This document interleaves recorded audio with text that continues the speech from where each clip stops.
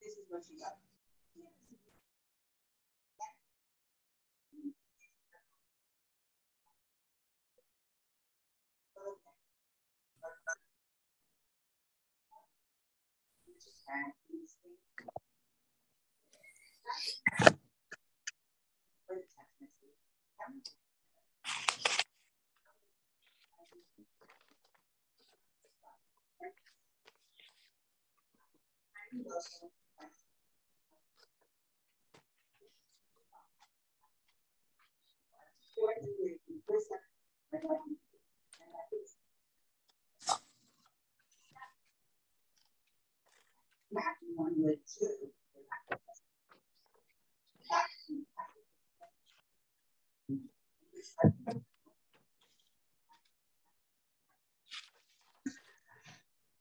Hi, Julie.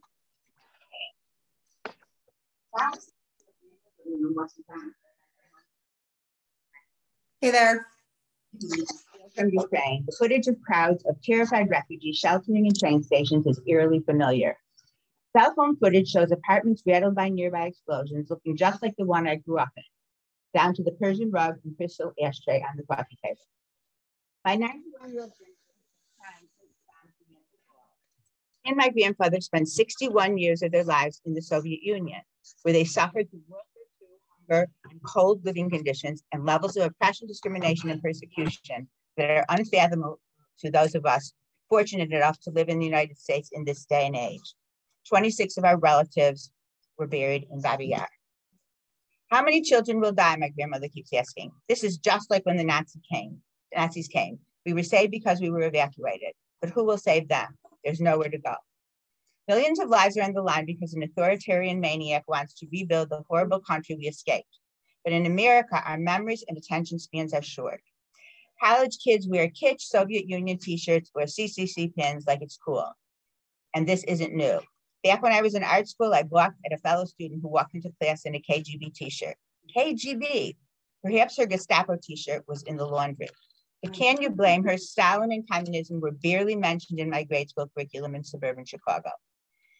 I can't shake the feeling now that the world has changed. It is the same way I felt walking in downtown Chicago the morning of September 11, 2001, looking up at the sky and wondering if any planes were coming. We live in the most powerful country on earth, and yet here we are, looking on impotently, not knowing how to help those in harm's way. I implore you, don't look away. Don't put a Ukrainian flag on social media and forget all about it. When someone somewhere uses the wrong language or posts the wrong next tweet, don't be distracted by the outrage bandwagon. This is reality now. When you take your kids to soccer practice this weekend, remember that Ukrainian kids were playing soccer last weekend too. When you kiss your kids goodnight, think of the fathers in Kiev kissing their kids before leaving to fight for their freedom. And when the news cycle moves on, remember that the world has changed. What we pay attention to matters. A dictator has changed the rules of the game, and he wants us to be distracted and look away.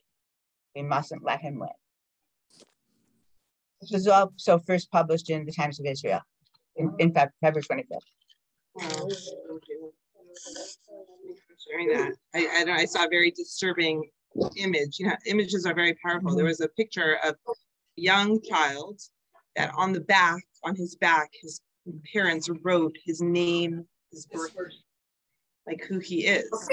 Just didn't know, living through bombings and it's absolutely right.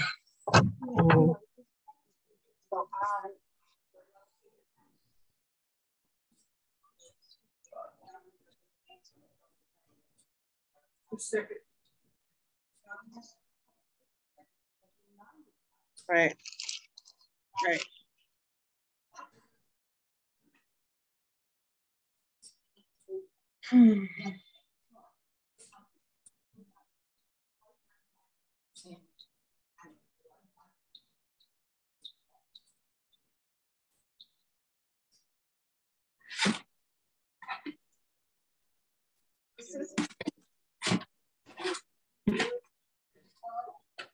refuseniks, yeah.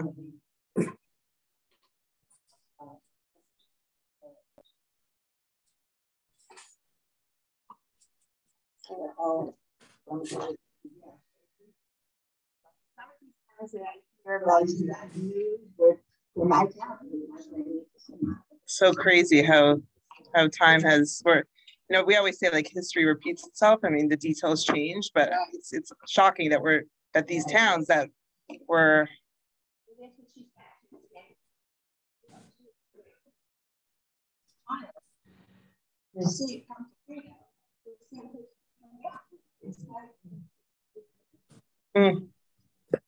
Wow. Okay. Thank you for that. Thank you for starting us off like that. Okay. So we're gonna try. I'm gonna attempt today in the next 15 minutes. Yes. Oh, okay.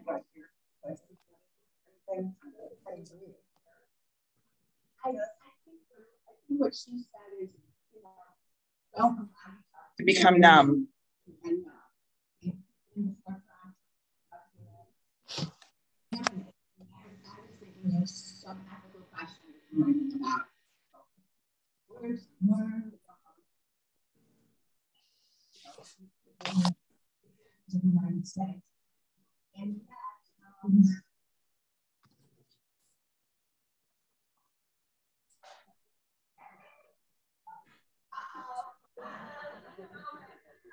Okay. Yeah. Well, I you should just know, Julie, a lot of people have been reaching out to say, is there something we could do? So for example, like we're going to be going to Israel in a few weeks with 25 people that could take suitcases of supplies, right? So we have reached out to ask, like, what's needed? What could we bring with us? Like, imagine how powerful that would be to be such emissaries of mitzvah.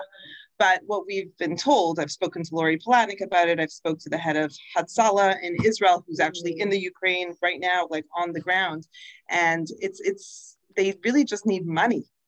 There's so much stuff. There's an outpouring of kindness, but they just need to, like, it's not stuff. That stuff needs sorting and it needs manpower. And there's so much chaos. There's like over 10,000 immigrants now in Israel. Like, they need to be able to go to a store and buy what they need for their families. So, which is what we've been doing over here. I mean, we've sent a few $1,000s. And I apologize. I had the number, but it was either 37. Yeah. But maybe we should do another drive, or okay. But that's what we've been told.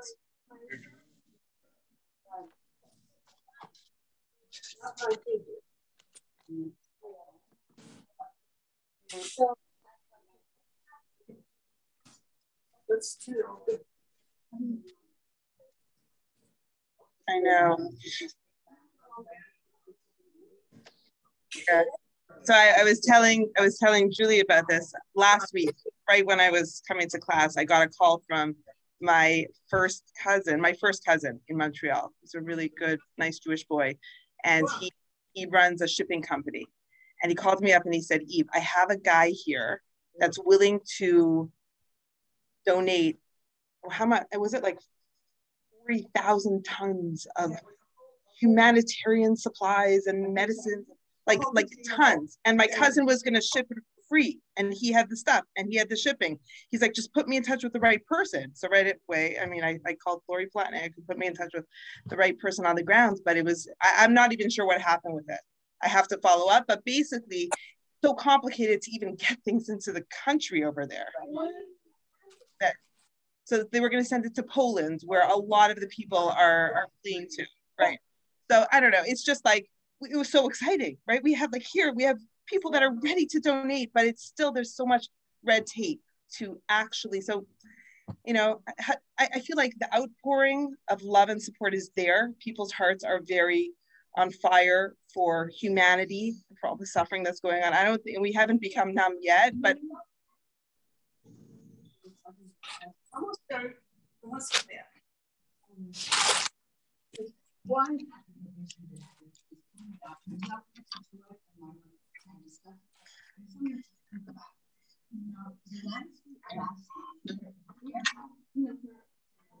There's hair space to be covered, so that they can bound. stay right here because I have to put in welcome to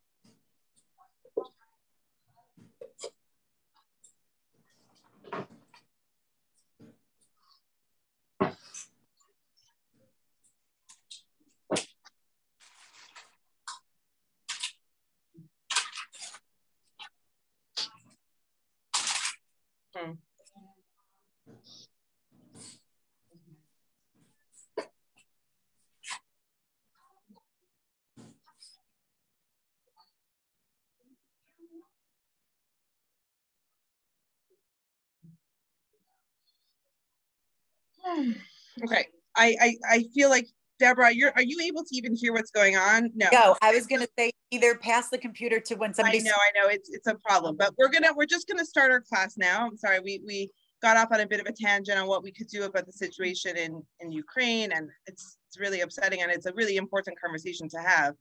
And we're just trying to make all of you online feel really bad about not being here in person with all of these gorgeous faces. So I hope you'll come next time. Yeah, sorry. No, I am sorry. It worked. Thank you. Working. Thank you very much. You should see all the gorgeous like spring colors in this room. It's amazing. Okay, I'm going to jump right in because we have a very important class to do. What I'm going to try to do is combine the Musar teachings that we've been learning for the last 20 weeks with Pesach, Passover. Okay, I'm going to jump in with, because it's all timely. It all fits together so beautifully. So please, Hashem, give me the right words and like let me put the pieces together and put us on a direction for the next week and a half where we could use these, like bring this to life in our preparation. Okay, that's my hope. So, and then I think next week I'll probably continue along that line, or we'll do a video, which I wanted to do today, but it's hard to track this video down, but it would be a really amazing way to bring so much of what we've been learning together. And watch, we'll have like movie night, we'll have like popcorn and we'll get all cozy, okay? So that's hopefully for next week. Okay, so I'm gonna start with one of my favorite stories. And this is a story that actually took place in the Ukraine in the late 1700s. This is a story that my kids know it backwards, and I tell it to them 20 times a year before Pesach comes, that they could say it in their sleep. But it gives me a lot of inspiration. Okay, so let's try to connect to this story. So have you guys met my friend Dr. Didi, who does the Jewish medical ethics? Right, you've been going. So she's fabulous. So this is actually the story that I've been like telling over for the last decade. Is actually her great grandfather. Isn't that amazing? Okay, so his name is Rabbi Levi Yitzchak from the town of Berdichev in the Ukraine. Yeah, that's her relative. It's like her great, I don't know, from the late 1700s. I did not know. No, when I met her the first time, she's like, yeah, and I'm like, you know, it's like name dropping, like in the Jewish world, like, yeah, I'm like related to like this rabbi and that rabbi. I seriously, I mean, I have a dozen stories that I share about him. And so this is the story. This is such a powerful story. So the story goes like this. It's the day of Pesach, okay? All the preparation, even in the shtetl, right? It was different. Like my bubby, when she was alive, I used to talk to her like as I'm preparing for every holiday, and she would always tell me what it was like in the shtetl in Europe with the chickens, that the mother was, you know, like they shechted their own chickens, and they had like the carp in the bathtub, and, you know, like for the gefilte fish, it was just, but it was so joyous. You know, we talk a lot about the devastation, but what I loved, my memories of my grandmother, is the joy before the holidays. So it's the day of Pesach and all the energy that comes with it. And this very famous rabbi has many followers. So all his students wanted to cram into his home or his Beit Midrash, wherever it was that he was doing this, to be a part of his Seder. They wanted to attach themselves to this greatness. So they're all coming as the time is ticking, the sun is starting to set, light the candles, everyone comes for the Seder of their great leader. And he sits there, regal, royal, at the head of the table, so many people jammed into that room. And he says, I'm not ready to start the Seder yet. 3 things I need first. They said, sure, Rebbe, anything you ask for, we'll do anything for you.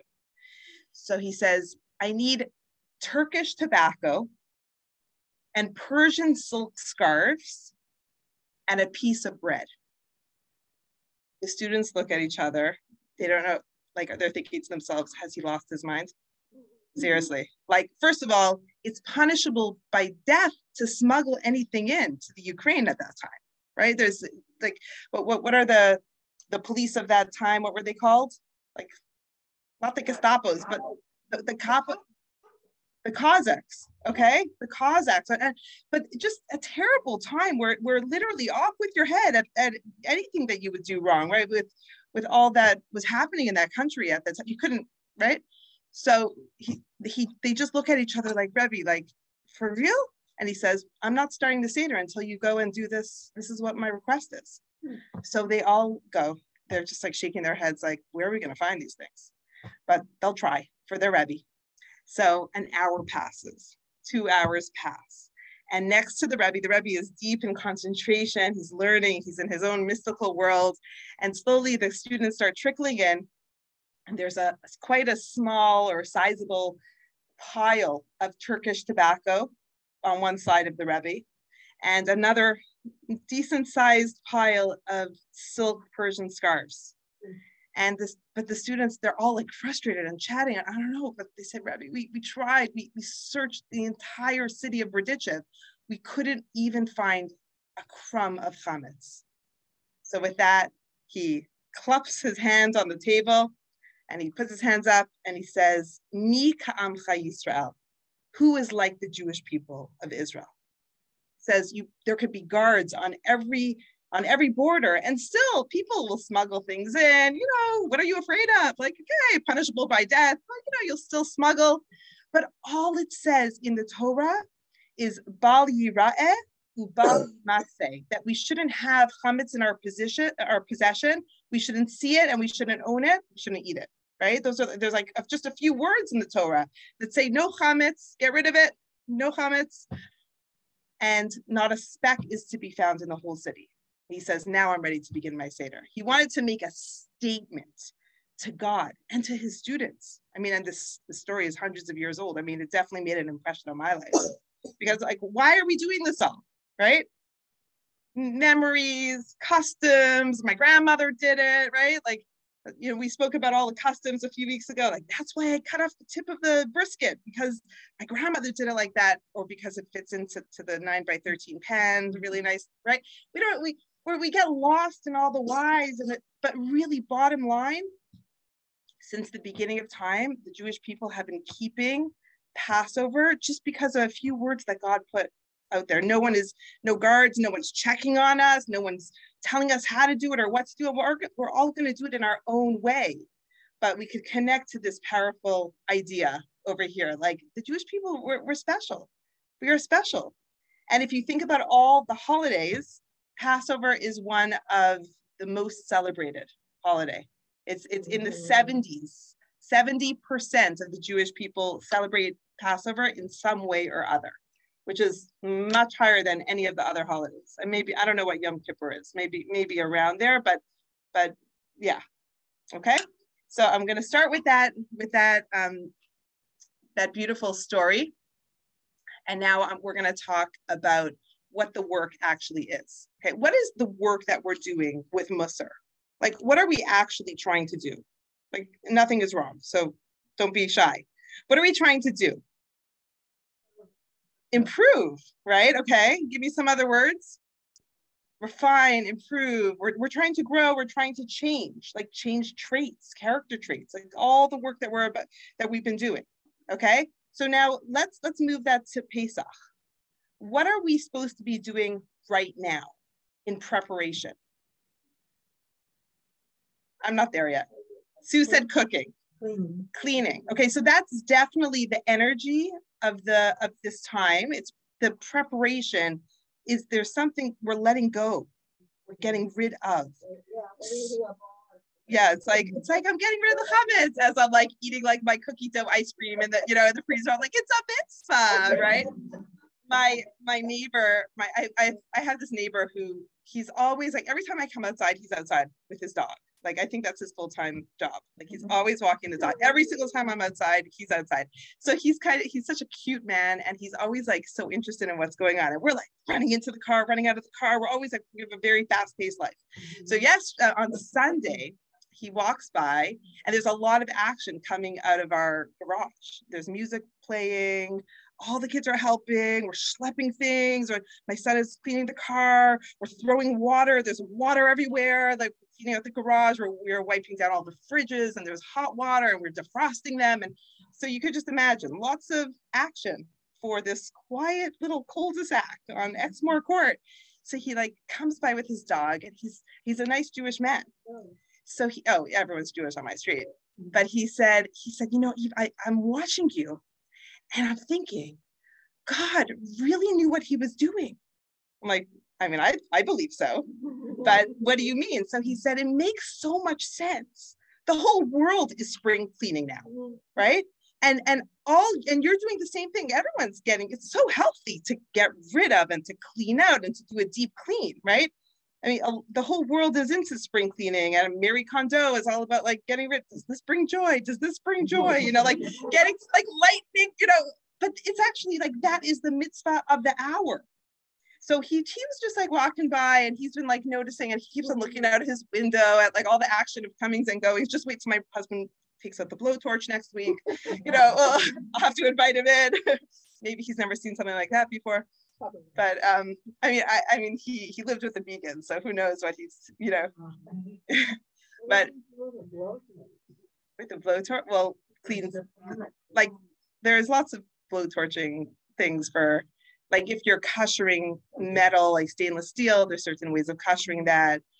There's different ways of koshering. So my husband is really big into that because that was his profession. He worked in kashrus in Portland. So yeah, there's a lot of heat involved, and tools and masks and gloves and burns. And yeah, so let's just get through this. Let's get through this. I always just make a prayer. One Erev Pesach, I ended up in the ER the night before Pesach with a 2nd-degree burn all over my foot. So I was pregnant with Tehillah. I refused to take any medication because I didn't want to, like, you know, God forbid, like injure the pregnancy. But the whole night I was in so much pain. But it was, you know, sometimes we lose ourselves in the preparation. I mean, that was a huge lesson for me. Like, I was so exhausted and pregnant and little kids everywhere, and I'm hosting for so many people, and it was too much. And in my exhaustion, I tripped over the boiling water that was koshering. Yeah, that was a real lesson.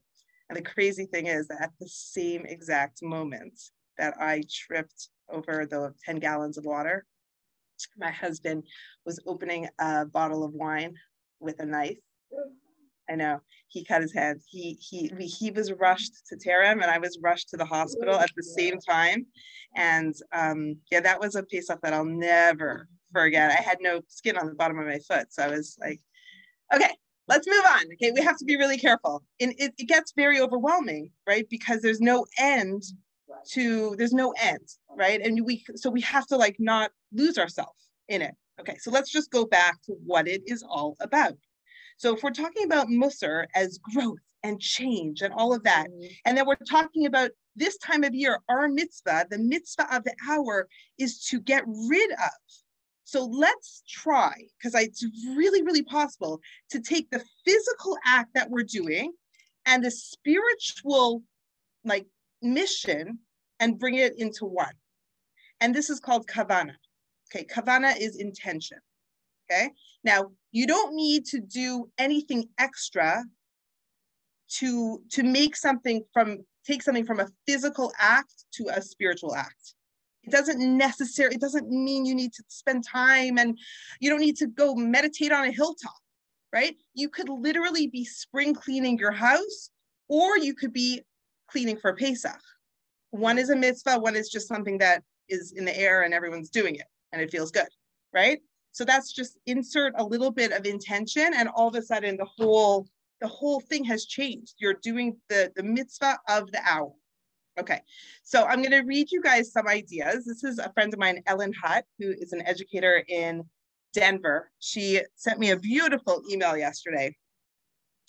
And she basically wrote, and I'm happy to forward it to anyone if you're interested, but just in a nutshell, I'll just share that cleaning for Pesach, if you just have, you could bring a spiritual twist to it. So for example, doors, cleaning your doors for Pesach. I don't know if I'm going to get, what? You did clean your doors? I was just thinking, I don't know if I'm going to get to cleaning my doors, but cleaning your doors. So her slant on it, in her mind, her intention, her kavana is, what is coming into my house? What influences am I letting in? Or what influences do I need more of in my home? Like for me, I would love to have more guests. It was a kind of a weird year with COVID. Like, are you guys coming? Are you not coming? With smaller groups? Usually we prefer to host large amounts. So for me, maybe it's like, please God, let our home, let our door be open to so many more in the coming months, the coming year. Okay. So just this idea of like the door being open, being closed, what's outside and inside is the same. This is a lesson that we've learned, that right, we in Hebrew we say toho kabaro, that you're authentic, right? We had a whole class on this, I think, when we spoke about how the pig is the trephous animal because it presents as kosher. It has split hooves, but it doesn't chew its cud. So we want to make sure, like, the highest level of being a human being, like an elevated human being, is to be like what's outside and inside match, that you're not being a hypocrite. So we're happy for people to come in. Like, it's not like there's not another reality happening behind closed doors. Okay, so these are some ideas, some kavanot, some intentions that we could have when cleaning our door. Okay, another one she says is the windows. This is also, she's really from, I don't know if I'm getting to my windows either. If I get my kitchen clean, that'll be amazing. But windows, if you are cleaning your windows, so she's asking for clarity in her life. Please God, give me clarity.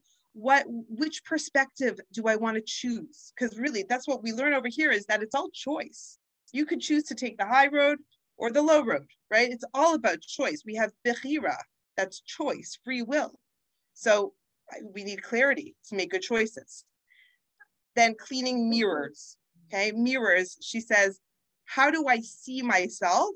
And what image do I want to reflect to the world? Like, how do I want to show up? How do I, okay, we're all, we're considered like the daughter of the king, like a Bas Melech, the daughter of Hashem. How do I want to represent God in the world, right? Every morning when you get dressed, you look yourself in the mirror, like, what do you see, right? Are you feeling good? Like when I walked in, I'm like, you look so pretty. Everyone looks so beautiful. Like, you guys put effort into how you look. You represent yourself and the Jewish people, whether you know it or not, right? So so mirrors, like, how do I see myself? How do I want other people to see me? Okay. Then she goes on, closets, she says, what no longer is fitting me? What's outdated, what ideas, what no longer suits me? Like, if this could be dreams, what things are you holding on to that probably are not meant for you anymore? I mean, I still have like the suit that I wore to my Sheva Brachot after my wedding, right? And my husband's like, get rid of it. It's a size 2. Like, you're never going to fit into it. Like, but I can't, like, certain things, you totally get it. And then there's like before pregnancy and after pregnancy. And so, but that's on a physical level. We all know what that's like on a physical level, to hold on to physical things just in case, right? It's very normal. But now on a spiritual level, what are we holding on to that's not serving us well? It could be grudges, right? It could be negativity. I don't know, someone hurt you. Like, when are you ready to let it go? I'm going to share 2 powerful stories in a minute about that Alan Marinis talks about letting go. Okay, so that's the closets. Like, and also, like, so there's the bad that you want to get rid of, things that don't suit you, and then there's also treasures. What have I overlooked? Who have I overlooked? Right? This is a beautiful process to go through. So I just read this today, but I started really scrubbing on Sunday when we were cleaning the fridges, and I was down on my knees and I'm scrubbing with like chemical and trying to get like stains out of the bottom of the fridge. And Gadi came in and he was like, okay, Eve, why don't you go do that and I'll take over. But like when you're in the zone, so I'm like, no, I'm good. But there's something very, what's the word, cathartic about it. Because if you really, all you need to do is attach the kavana, the intention that this is not about cleaning the fridge. This is about working out my own schmutz, my own gunk. We all have it, right? So what do we want to, like, just, I mean, this could be done at every age, and I guess age appropriately at different stages, but even for children to kind of understand that there's stuff, there's bad traits that they need to let go of. So like to loosen it, it's amazing. This is an amazing exercise. It really is. So anyway, she goes on and on. Refrigerator, she says, what are you filling yourself with? Is it like empty calories, like candy and garbage? Or are you nourishing yourself with something real, something meaningful, like insights, wisdom? Like, what are you filling your head with? Are you filling your head with something that will lift you up and really nourish you? Because otherwise, right, when we just eat garbage and candy, we're never full.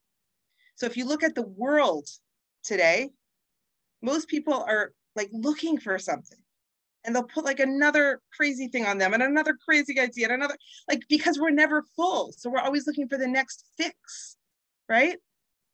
So this is like, what can I do to really satiate my deepest self, right? So that's like the refrigerator and the freezer and the pantry. Like, what's going on? Like, what's spoiling in the back that needs to be gotten rid of, right? We could make our own parallels. She says the tubs, the showers, the sinks. She says there are situations, challenges, perspectives I just need to let go of and wash away. Just like wash it down the sink. Like when her name is Ellen Hutt. Yeah, you can look her up. She actually wrote a book, and I'm not sure what it's called, but she's a fabulous human being. H-U-T and maybe T-T, but Ellen Hutt. And yeah, I feel like you would really connect well with her. She's like, you're very, it's good stuff, right? It's good analogies. And then the last one she wrote is the floors. The floors I walk on represent the habits and routines that shape my day-to-day life. Like, just, it's like where we are always, like we're always treading those same floors. Am I living on autopilot in a rote fashion? Are there habits that I need and want to change to revitalize my life? So this is her little take on spirituality in Pesach. Okay, so I'm gonna jump in with a little bit of where we left off last week, and I'm gonna share two stories that Alan Marinis shares. Okay, so I'll start with the second one. The second one I feel goes, yeah. It's on page 42. Yeah, I'm finishing actually part one of the book today.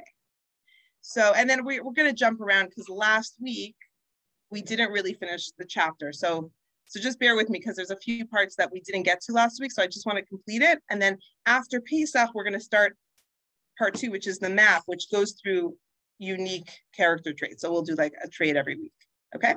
So just to finish. So there's two stories I'm going to share. So one is one of his students, his name is Rob, who found himself caught in a very difficult situation that is unfortunately very common. There's a question that I've asked in some of our groups. Was anyone at you ladies, might have been, Lauren, you were there, at the last Woman, Wine, and Wisdom. Were you there when we did that really powerful group? Not the masks, the other one where Stand Up for Your Sister. So basically so I asked questions where no one's answering for themselves. Everyone is answering for someone else because everyone's written it down. So one of the questions is, do not speak to a family member? And unfortunately, this question gets a very high stand-up rate. Like a lot of people have, what's the word? Estranged relationships in their closest family. So here is a story. I know, I mean, so we all, I mean, unfortunately, it's in every family, and we want to, you know that story, like you want to change the world, like, and then you have to start like, well, maybe change your family, maybe first change yourself. It's actually the hardest place is to start with your family, right? That's so hard. But yes, I'm with you. So that question. So here is a story. One of Alan Marinis's Musar students is a man that for 25 years did not speak to his father. Okay, 25 years it took him, and he's a student of Musar, But it took time to realize that what he's learning in the books, in the sources, directly correlated to his situation.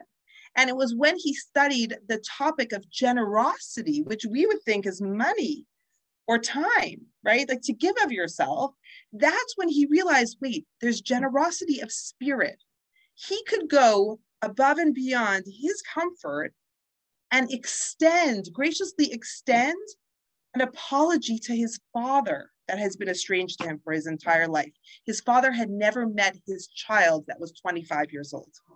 Okay, so this is, I'll just read you just a few, and it's such a stupid thing. Like, I mean, it seems stupid to me, but who knows what was behind it. But over here, they're saying that when he was ready to have his first child's bris milah, okay? And we know emotions soar during times of simchas, right? There's so much that goes on behind the scenes. It brings up a lot for people, we get it. But he goes to his father and he said, I know you don't have a good relationship with my in-laws, but I'm just asking you to behave. And that was it. That was it. The father didn't go to the bris, his own grandchild's bris, and never spoke to his son again. And here is this Jewish man that's studying Musar, trying to better himself. And it clicked for him. It literally, he says, a light went on, right? They're talking about the sole trait of generosity. And a light went on, confronted by the Musar understanding of generosity, which entails stretching yourself to give beyond the boundaries of the comfortable or the usual, right? And that's when something new opened up for him.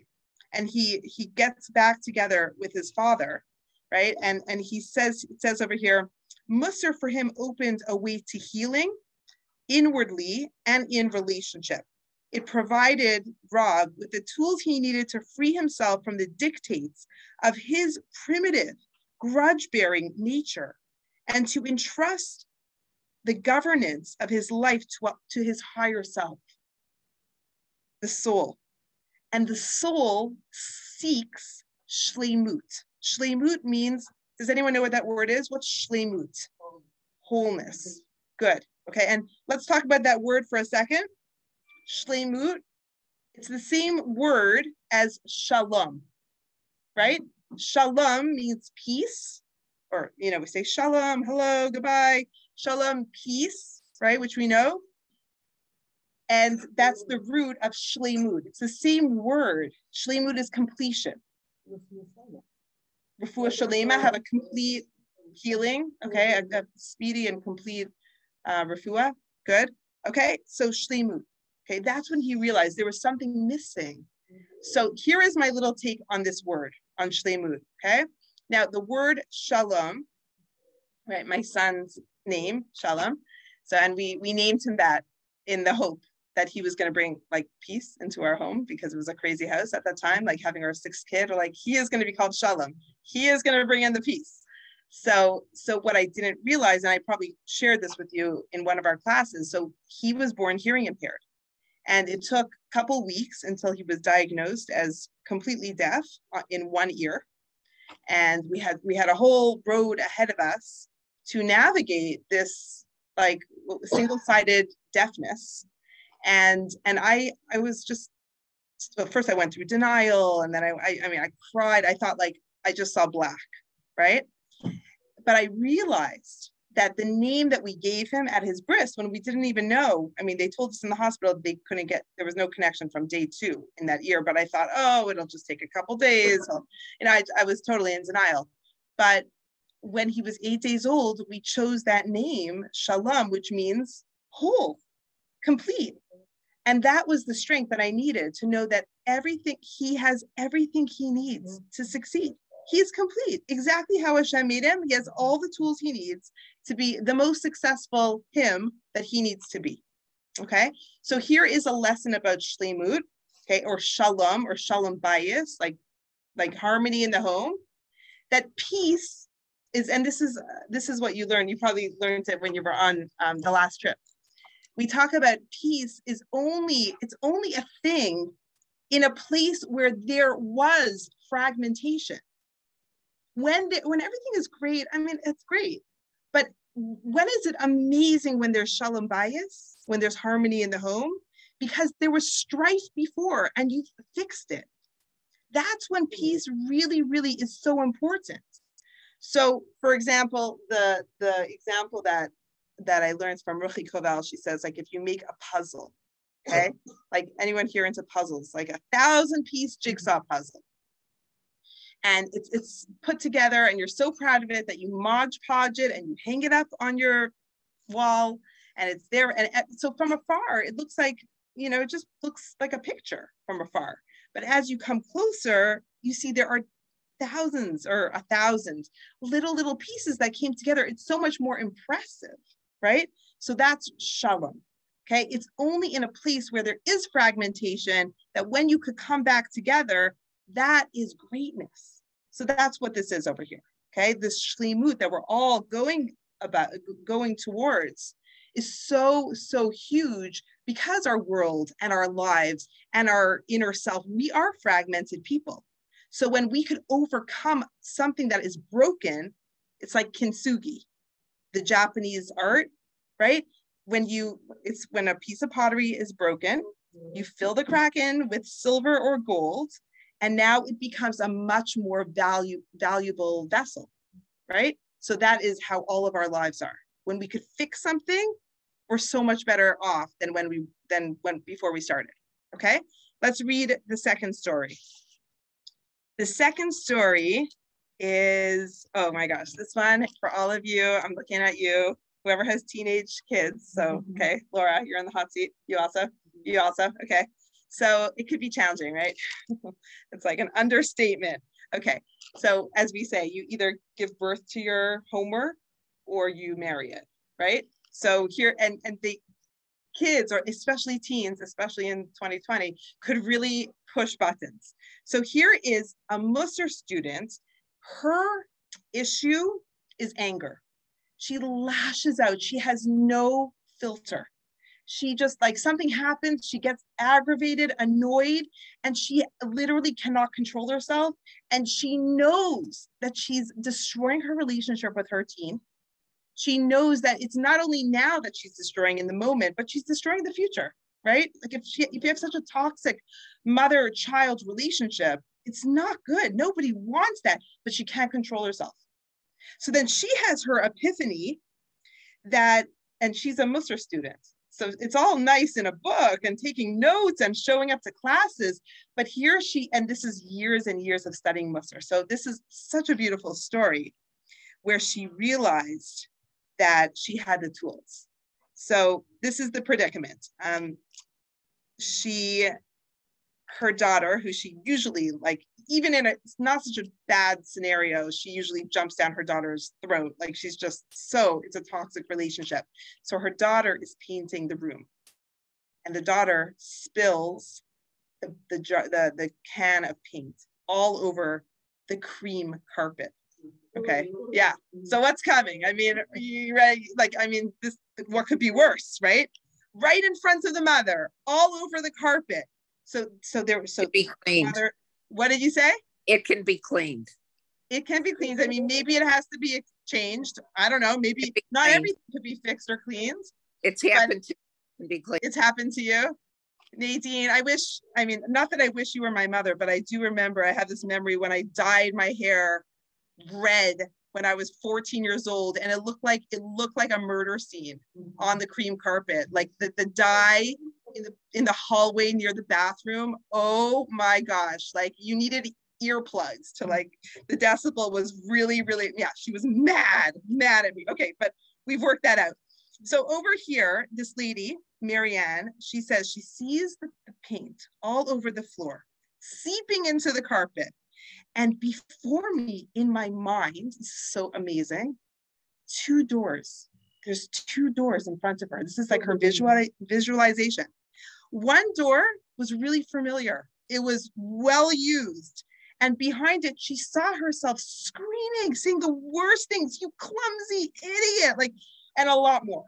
Okay, that was like the door that she would always take. It was just no filter. Just see what you want and regret it later. And then there was a new door. She's never seen this door before. And behind it, she saw herself saying, "What a mess. Let's clean it up."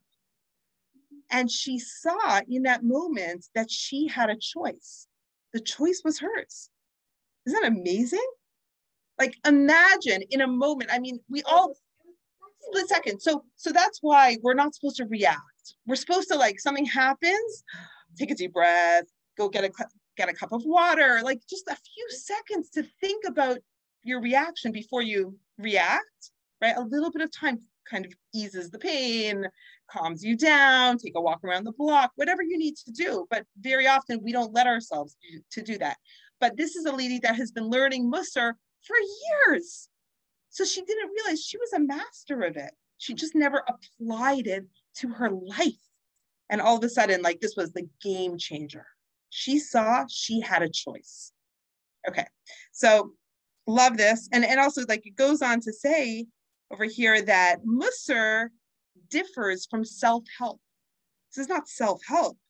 It encourages you to do all this not in order to gratify some as yet unfulfilled personal and worldly desire, but because this is the path you must walk in order to bring the soul to wholeness, shleimut, and holiness, right? The soul yearns for something more elevated than what we give it and what we feed it on the physical level. The soul wants that word again, shleimut, completion, wholeness. And that's, you're not going to get that without, like, it's an elevated status, right? It's something that is not easily attainable. Totally. Give me, what do you mean by that? Yeah.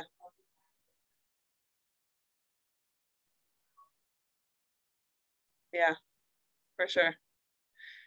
So, I mean, in the moment she's in complete turmoil, right? Like, in the moment, right? Until she made her choice. Like, that split second where you could easily go the wrong way is probably a hard moment. But once you get past it, like, I mean, how $1 million, and you know that now you could do that again. Like, it's all about muscle memory. Like, that's why, you know, if you have $1,000 that you want to give to charity, it's more preferable, right? Is that how you say it? It's preferable to give $1,000 bills to 1,000 organizations, right? But why? Because wouldn't it be more helpful to just give $1,000 to an individual or to an organization and actually be able to help them? Why does Maimonides tell us that it's good to give small amounts to so many? It's because it's not about the charity. It's about you. You're trying to become the best person that you could become. And that takes, like, exercise. So you're creating muscle memory in giving. You're becoming a giver, except when it comes to l'chaim, and then you should give it all over here. Just joking. But do you know what I mean? Like, it's an interesting thing. Like, God doesn't need our charity. He could take care of all the poor people in the world, but he wants us to change. He wants us to become godlike, all giving, all loving, compassionate human beings. He wants us to see outside of our little bubbles. Otherwise, it would be a terrible, sad state of the world, right? I mean, I had such a beautiful experience yesterday. Going back to the story that I started off with, Mi Ka'amcha Yisrael, who is like your people of Israel? So the story is that I teach a bat mitzvah class on Sundays, and there's girls from all over the world. We have a girl, it's mother's daughters. So we have from Italy, from Israel, from Canada, from all over the States. We've had from Mexico. So we had this one mother-daughter, I think they live in South Bend, Indiana. Okay. I don't know what the Jewish community is like over there. It's probably very small, but chances are from this story sounds very special. So here's a lady that's coming in with her daughter. She's very new to Judaism.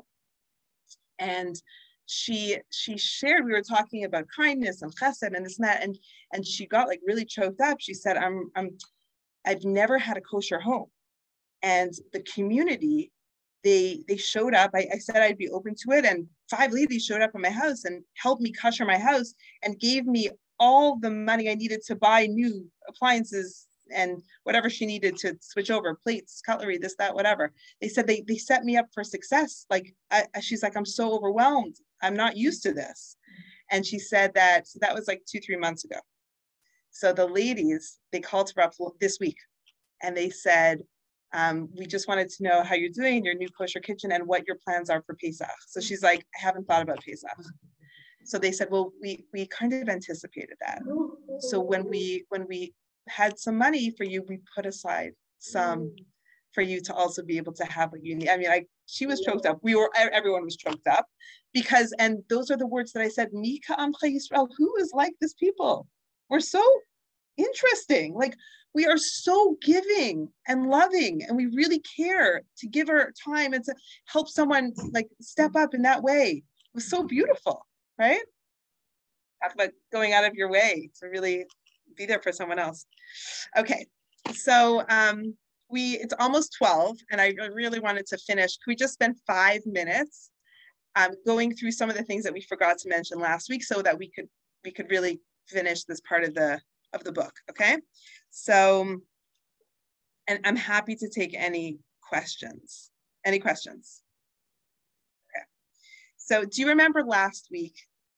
For some of you were here, some of you were not here, but last week the chapter was actually about like how to navigate the way, like how different ways of studying. Like there's text study, there's meditation, there's retreating, right? We spoke about that idea of hitzbodedut, which is kind of going out by yourself in a private place and just talking to God and just being alone and retreating, like those beautiful practices that make this real. It takes introspection. So we need to carve out a little bit of time. We spoke about the idea, the daily practices of taking an accounting for your actions, cheshbon hanefesh. Okay, so we spoke about some of those ideas last week. I might have mentioned there's chanting, contemplations, visualizations, all of these things that we do, that some Jews do. Different Jews will attach themselves to different ways of taking an inspirational idea and really bringing it into their whole being, like how to really make it a part of you.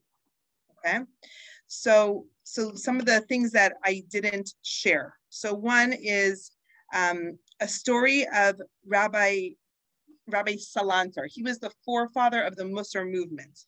And do you know what year? I mean, was that the 1600s? Rabbi Yisrael Salanter, a long time ago. I'm pretty sure, 1600s. So this is the story. He is trying to get a roof in his town repaired.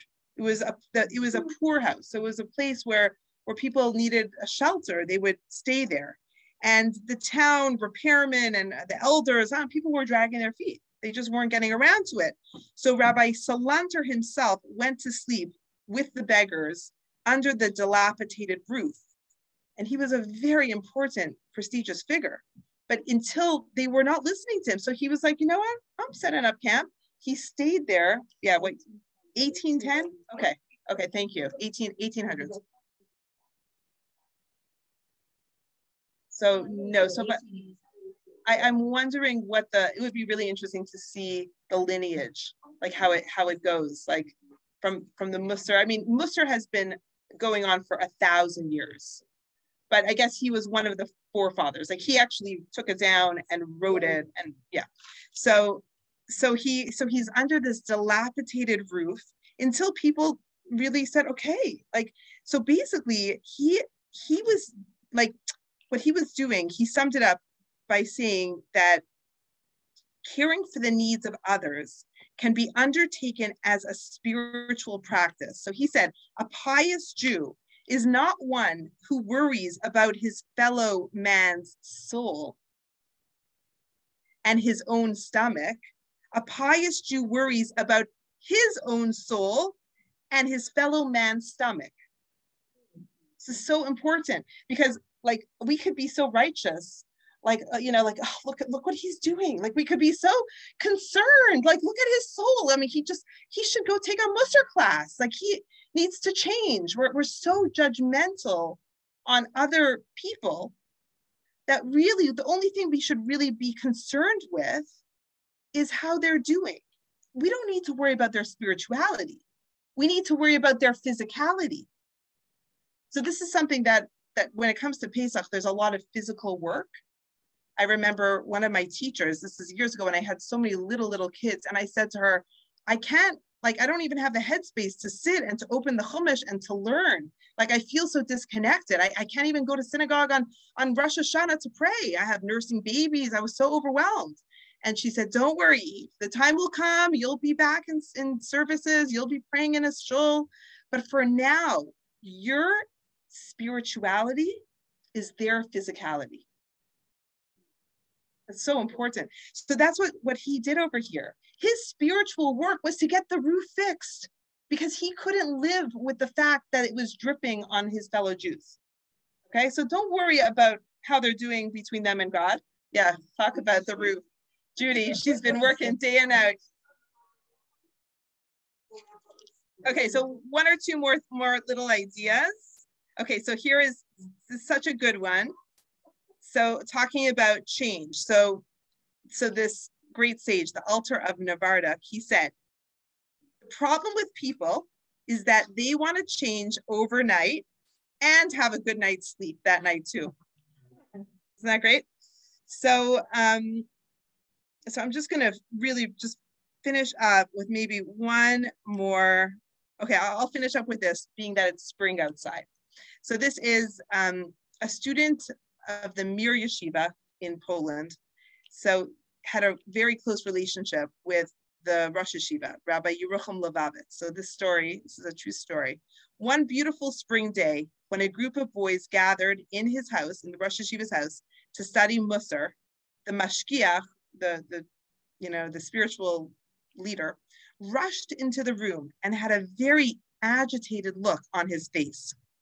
The mashgiach then cried out, I just came from the street and I saw that all around me, everything was growing. Why are we not growing? Ever since that day, whenever I get warm and comfortable, I could hear the mashgiach's words roaring at me. Why aren't you growing? So I think we're going to end here, but when we go out into the beautiful spring day, and Pesach always falls in spring, so there's so much to be aware of on the physical world, but also on a spiritual way. If every blade of grass is blooming right now, maybe this is our opportunity to also grow inside, grow the most beautiful inside, interior and exterior. So I think I'm going to end here. And I think we got most of this done for part one, and we'll continue with part two after Pesach. But next week we will have class, and it's going to be a special class. Okay. And also for any of you that may not know, tonight we have a cooking demo, 7:30. Anyone is welcome to come at this point, whether you've signed up or not. Oh, is it 7 or 7:30? Tonight, 7:30, right? 7:30. Yeah, so everyone is welcome. It's going to be here. Yeah, Julie is printing the books. Oh. Thank you, Eve. It's Hannah. Thank you, Hannah. Good to see you. Bye, everybody. Is my cousin there? Yeah, she's right here. Yes, Hannah. Hi. Oh, I see Paula. Hi, Paula. Miss Hi, you. Bobby. How are you? Miss Good, you. When are you coming home? When I feel like it. Ask for Gina. Feel like it. Okay, we'll see you later. Bye. Bye, guys. Hi, Nadine. Hi, how are you? Hi, good to see you. See you tonight. Okay, well, are you coming tonight? Yes. Oh, I'm so excited. Yay. Happy spring, but there's going to be some more snow. Oh, great. Thanks for the warning. Just wanted you to know who's in charge. I was just ready to put away my boots and coats, but maybe I'll wait another week. Not yet. Take care. We'll see you tonight. Hi, Joyce. Okay. How are you? Hey, Joyce, you're muted, but it's good to see that you're on. We'll be in touch. Bye, everybody. Bye.